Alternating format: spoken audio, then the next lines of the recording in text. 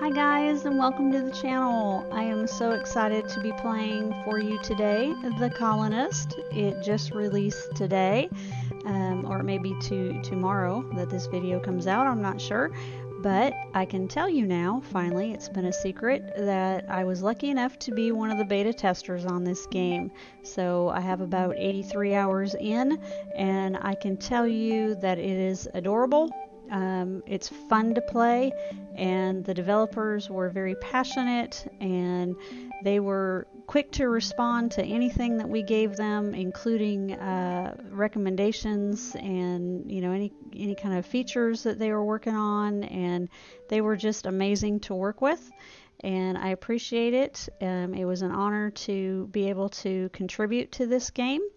And Richard especially was very good at helping us with any bugs, and they were very quick to respond and fixing. They worked day and night, weekends, on getting everything resolved quickly, and so that was so much of a help to us, and that we were able to give them some feedback. It was just a lot of fun. I'm so thankful that I was lucky enough to be able to do that.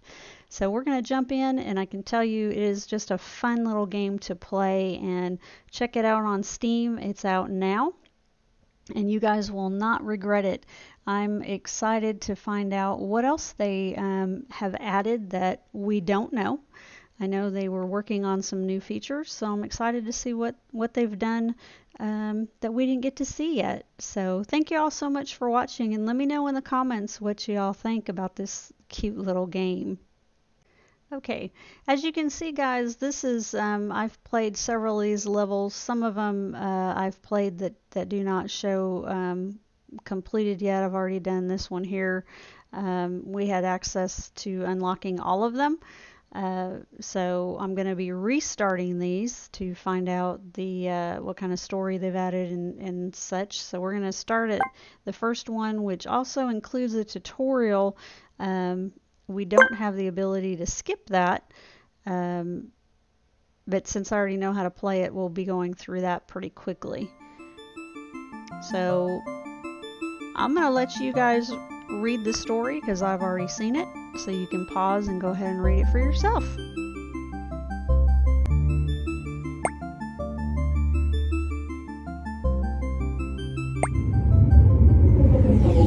Such a cute little ship.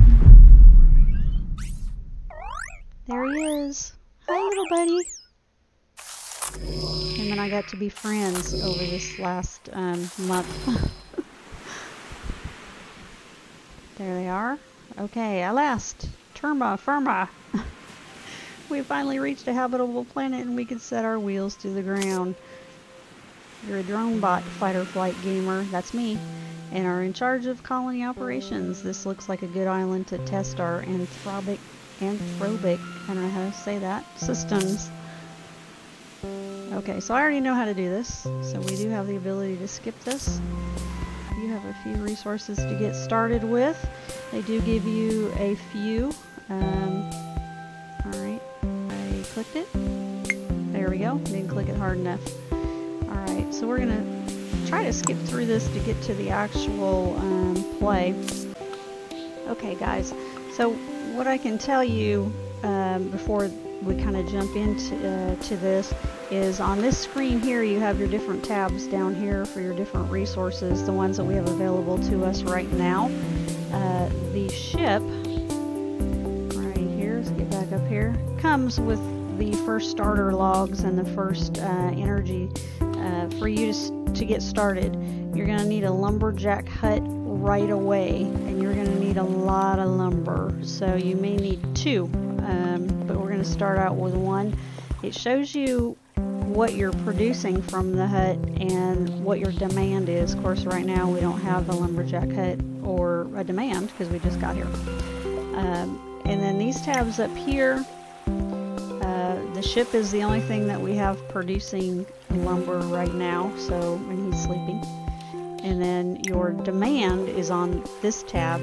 It'll tell you what your current output is, or what your current demand is, and what the maximum number is. that they could demand, and that'll be important down the road. But for right now, we just want to look at the current, and you'll see what I mean once we start building. This tab right here is what you have in storage. Obviously the ship is the only thing that we have that can store things right now, but there are storage yards in the game. And road post rules, I'll explain those later, and this just gives you more additional information. This is the tab that I use the most. Now they've added quite a few little helper things going on, and I'll explain those as we go. Alright, so it wants us to build a lumberjack hut, so we're going to go ahead and do that. This is actually, they've moved everything around for us. The beta was a little bit different, so forgive me if I don't know what I'm doing. Okay guys, sorry it took me a minute to figure out this is a different build than what we were working on, so they've added this kind of tutorial in here, so I might be kind of stumbling around for a minute till I figure out where everything is that I know. Alright, so it wants us to build a hut.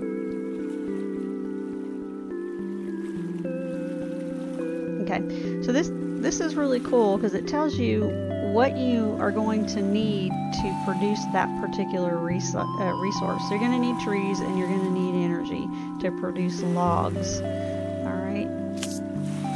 Okay. So we chose the building block here. The only thing we have available right now is the lumberjack hut. So let's add that. Alright. It's flashing because it needs a resource. This button right here is an alert to tell us that the path is not connected. Everything has to be connected to a road post. So this is your road post. Right, it wants us to click on the logs. I already know how to do this, but we're just going to go through it so y'all can see the tutorial. Alright, it tells you what's in progress. It's going to give you that information. Red circle on the log icon means that the lumberjack immediately needs logs. Okay, so this little red dot up here means you need something, that you're missing something. You have some logs at the colony ship, but there's no route to the lumberjack, so we have to create a road. So you go back into your build menu. This little icon right here is a road. And there's a road post, which is this thing here, and there's a road path, and I'll show you the difference here in a minute. Okay, I want you to click on there. Alright, so these can only go 3 or 4 length, maximum of 3 or 4. So this is 4, so we're going to go here. This will be very important later on, how you set up your roads so you don't get roadblocks. Got it. Roads can be 4 to 6. Okay, I lied. Build another road to connect your lumberjack. Okay, so what you want to do is you want to connect the building you're building with the road. Okay, so it wants us to connect this road with that road. It's telling us where to connect it, so we're just going to do that. Now it'll show you the resources that are going to this building right here. As you see, it says lumberjack up here. These are the resources that are currently en route. That'll be important later on when you get a big colony and you want to see where your resources are. If something's taking a while to get to a building, you want to know if it's en route, or if you're short on that particular resource, you can highlight the building and you'll see it. Right here, which is a very cool feature. Okay, and one little thing I wanted to show you, which is so cute. If you click on your carry bot, he will wave at you. He or she, I'm not sure which. Okay, so now we have the little lumberjack hut. These are carry bots, and they travel between the road posts. And then you have your little stacker bots who move your supplies back and forth to the hut and the building and all that stuff. Okay, so it wants us to click on the lumberjack hut. It's going to give us additional information. He's already started working even though we didn't tell him where to work because he's smart. He goes for the nearest trees. So the production panel of the building tells you the need, status, and the current output of the building. Some bots, such as lumber bots, need extra power to carry out their job. You can see him, he's working right here. He's running out of power, so he's going to need power pretty soon. Alright, the extra power is provided by the energy resource. This panel tells you that the lumber bot needs 1 level 1 energy resource per day to keep going. That would be right here. Okay, the colony ship generates a small amount of L1 energy, but your colony will soon require lots more. Yes, it will. You can generate additional L1 at residences, so let's build a residence. Okay, so residences are very important. They're what provides you the energy. So this panel tells you how much energy the residences can generate and which resources are needed to do so. Okay. So for a residence you need water and food, and it's going to go ahead and give us this house right here. So there's our first little house. Now this, remember, this little yellow icon tells us that the path has to be connected. So this is flashing. Now you could connect a road or a path, but I think it's better to connect the path. Actually, it wants us to do a road, so okay, we're going to do a road. Later on, after we get done with the tutorial, you can just bring the path on over. And path, there is no limit to the length of it. You can increase, okay, we already know that. We can increase the speed either up here or with your Z and X, and you can pause with spacebar. Good, now let's watch the construction resources reach the residence. So there he is. And then we have our little copier here. It's finished, but as the icons above it show, they don't have the required resources to produce the energy. So they need water and they need food. And it also says either fish or meat. Just depends on where you're at, which one you have access to. The first thing it wants is water, so that's important. So you go into the little food tab here, and we're going to make a well. Is it going to tell me where to put the well? Yes, it is. Okay.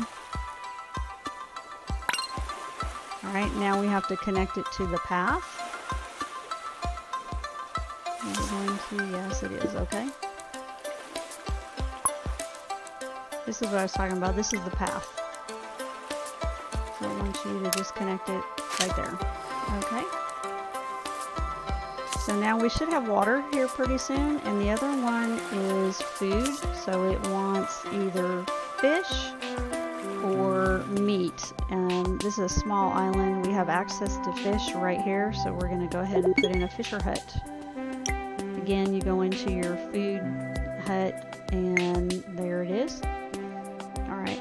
If you look at these blue fish right here, it'll tell you where you can put this, and R is rotate, and F is flip, so you can flip it, and they have to line up. It's just like a little puzzle, like that. And the end of the fisher hut has to be touching one of those blue fish there in order for it to work. Now it's telling us we need a path.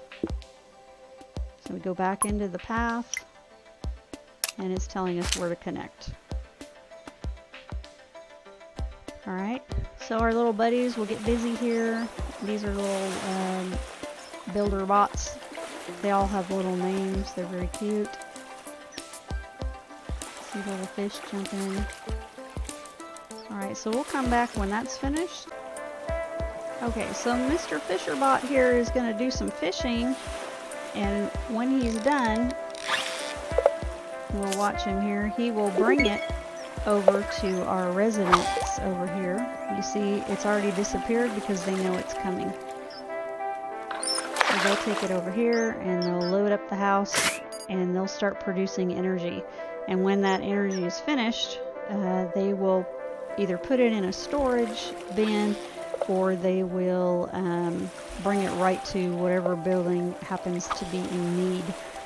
Okay, so we're going to run out of stone. We actually don't have any stone right now. So we look around the island for the resources we need. Here is stone. Stone is very important, but as you see, it's outside the boundary that we have. But it wants us to click on it. It'll tell you how many stone you have. This pile has 75 in it. It's used to make more advanced buildings. If it's sitting on top of the surface like this, it is called a surface deposit. You need a surface mine to go ahead and mine it. Okay, but before we can get to it, because it's out of the boundary, we need to create, we need to expand our territory. So let's do that. And to do that, you put up what's called watchtowers. So you go into your build menu, and this little icon right here is our watchtower. And you'll find out more about these later in this beginning stage. They're just level 1 watchtowers. But later on, you can get ones that actually attack other AI, which is kind of cool. You can see where the little chess pieces are. That's where you can put your tower. And you want it as wherever you want it to go, wherever you want it to expand. We want to get the stone, so move it around to the stone area. And what you want to watch for is, if you see this right here, that is where your path needs to attach to the tower. So make sure you don't put that, if you flip it around this way, you may not be able to bring a path to it. So always have that pointing in a direction where you can access a path very easily. Here we can go ahead and attach this road to it pretty easily. Okay, so you can switch between building modes using your hotkeys. There is a list of hotkeys in your menu. If you need to destroy a road, over here there's this cute little dump truck. You can destroy a road. But right now we want to go ahead and add a path. We're going to go ahead and add a road out a little ways, just because we're going to be bringing resources probably to this area, and that's the better way to do that. So we just want to connect that path right like that, and they'll get busy running over there. And it's pretty cool how it expands. We'll get out of the tutorial here, and I can show you once this is done how to get into the game mechanics of it, because it is a very chill game, but you do have to think about it, or you can run out of resources really fast and get yourself into trouble, especially later on when you get into the combat situations. You have to move a little bit quicker and actually plan out your routes and plan your resources carefully, so to make sure that you are doing it in the right order. So it's not one you can sit back and not pay attention to, but it is a lot of fun to sit and watch your little guys run around. I just love that. Okay, so we have our watchtower now, and what we have to do is, I'm going to pause that just for a second. I know I'm talking a lot, but I want to give you guys as much info as I can. As you've noticed, our little lumberjack here is cutting down all these trees, and he will.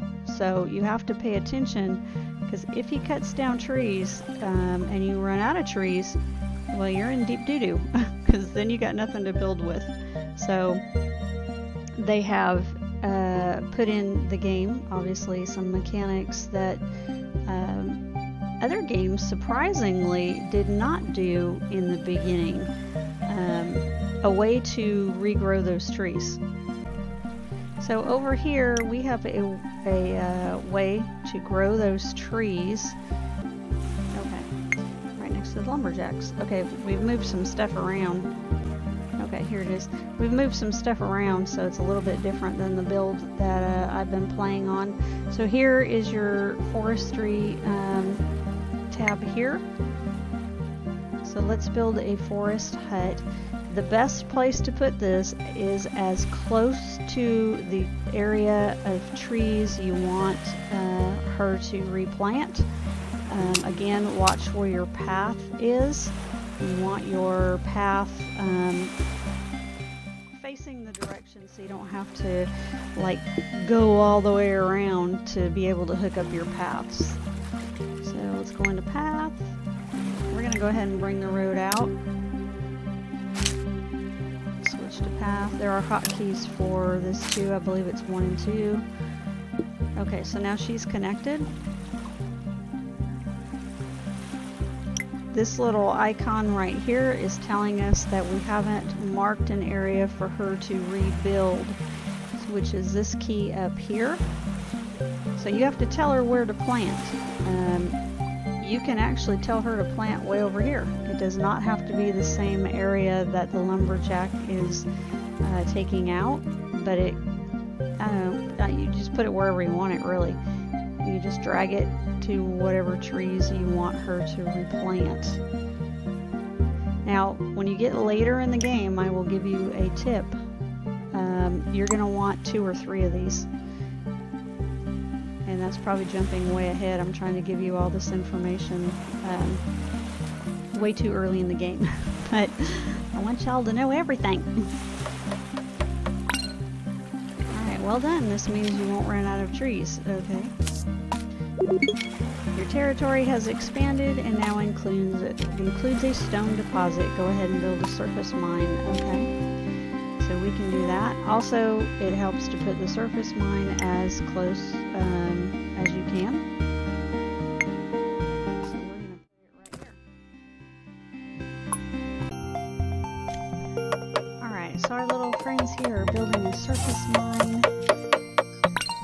They'll get to work on that. That was pretty fast. We have this on fast, so we're going pretty fast to finish this tutorial so I can get into the heavy duty building for y'all. Alright. So he's going to be harvesting stone, and it requires 1 energy also. So to watch your energy levels, go in here, click on this. So the demand is now greater than the supply of energy. This means eventually the lumberjack and surface mine won't be able to work at 100% efficiency. Build 2 more residences to increase the supply of L1 energy. Another tip, you can control and select a building to duplicate it. I didn't know that. I don't know if that's a new feature. Let's try that out. Oh, look at that. Okay, that kind of saves you from going into your menu, so that's pretty cool. Okay, so now you can look at these production. You have the capacity to produce more L1, but more residents mean more housebox needs, so the demand for food and water has also increased. Build another fishing hut to increase your food production. So if you look at this, you have current production of 0.3 a day. Now the demand shows 0 right now, but that will go up. We don't have any other buildings right now using it, so we're okay for that. Alright, it's going to make me do this first. We have our little second fisher bot here, and we have a functioning colony, and our skills are looking promising, guys. I obviously haven't seen you play this game. When you're ready, it's time to move on to somewhere with a bit more space. Okay, so that was mission 1. That was the tutorial. I will be playing the full game for you guys. It gets exciting down the road. It gets a little hectic also, but it is so much fun. So thank you all so much for watching. I appreciate it, and I hope to see you in the next one. Let me know what you're thinking about this game. If you're planning on getting it, I would highly recommend it. It's great. Thanks, guys. See you soon.